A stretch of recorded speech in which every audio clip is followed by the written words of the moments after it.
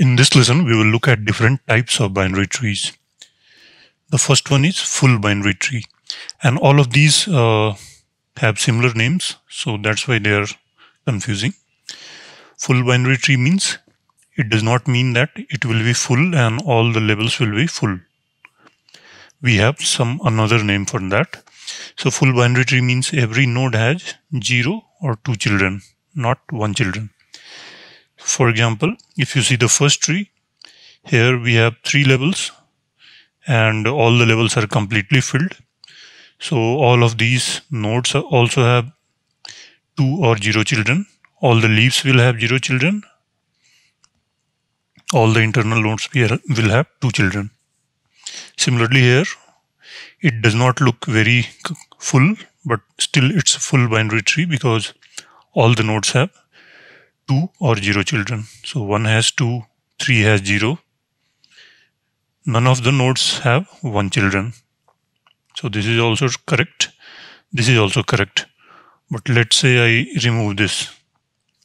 Now this is not a full binary tree because this one has just one node. So in order to make it full, you have to add one more node. Now next is complete binary tree. So it's similar in some sense, but also different in some sense to full binary tree.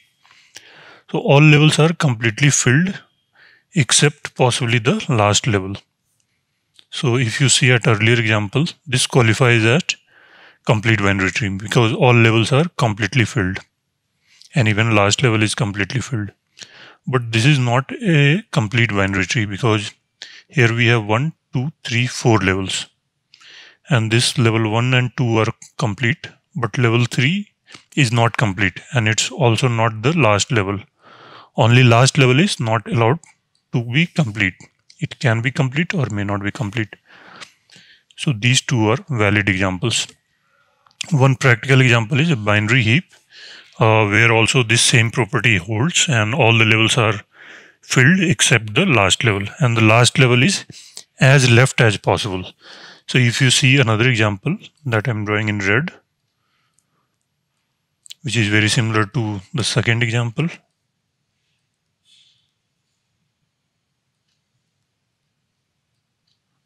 This has same number of nodes and even same number of nodes at all the levels, but still this is not a complete binary tree because only at the last level it can be none filled, which is the case here, but it should be as left as possible, and this is not as left as possible, but this is. So all the 3 are to the left. Here we have a gap in between.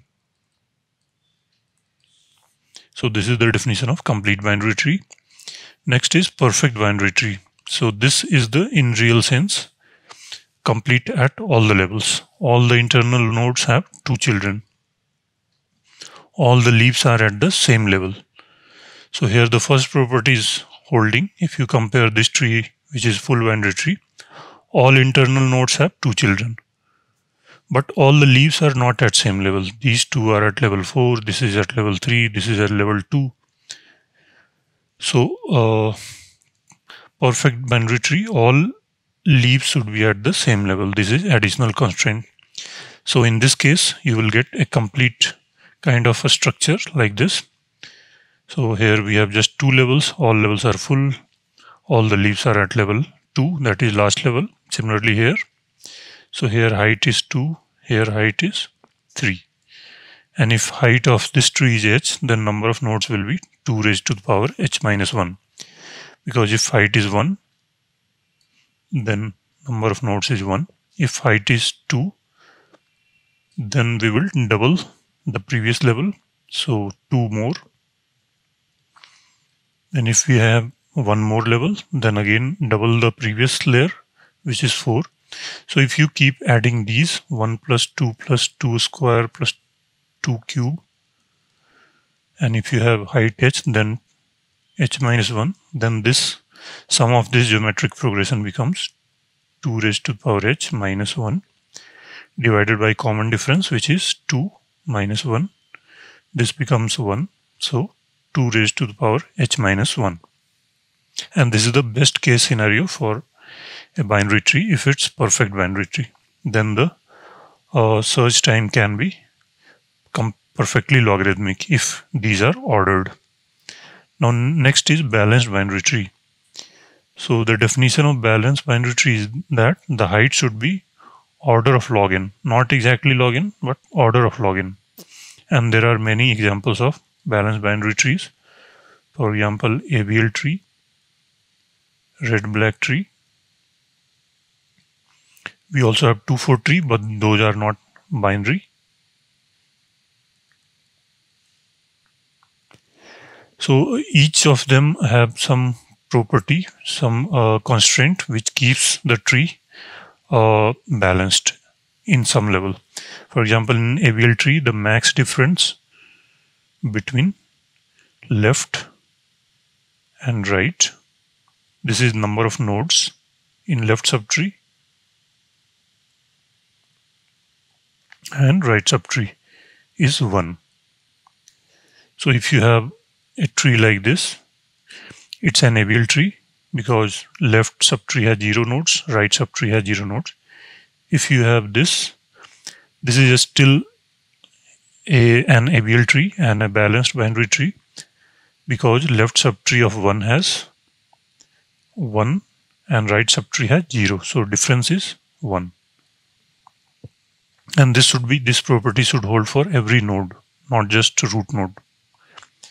But if you add this at level 3, this is perfect because for 3 both are 0. So here it's okay. For 2 also it's fine. Left has 1, right has 0.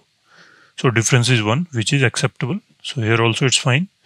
But at this node 1, you see left has 2 subtrees, 2 nodes, and right subtree has 0 nodes. So difference is 2. So it's violated here.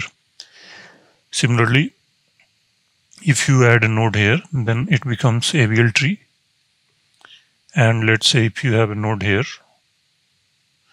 then this property holds here, here, here, but it violates at 2. 2's left has 2 nodes, but right subtree has 0 nodes. So this is how it makes sure that the tree is not skewed in any one direction and it keeps it balanced, and its height is of the order of log n. We will see more of this later when we study AVL trees. Similarly, red-black tree has another property that we have red or black nodes. So either red node or a black node. I cannot draw black here because the background is black. And there are certain more constraints that all the leaves should have same black depth. That is, the path from root to that leaf should have same number of black nodes.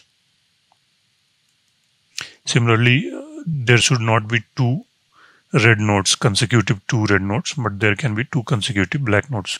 So these are the different properties which keep them balanced. Now let's look at another tree, which is degenerate tree. So here every internal node has just one child. So it will look like a linear structure, very similar to linked list. So at every node, one of the child is missing. Only left or right is present. And performance-wise, it looks very similar to linked list. So 4 nodes, 4 levels. Here also 4 nodes, 4 levels. Number of levels is number of nodes. So search time will be of the order of n.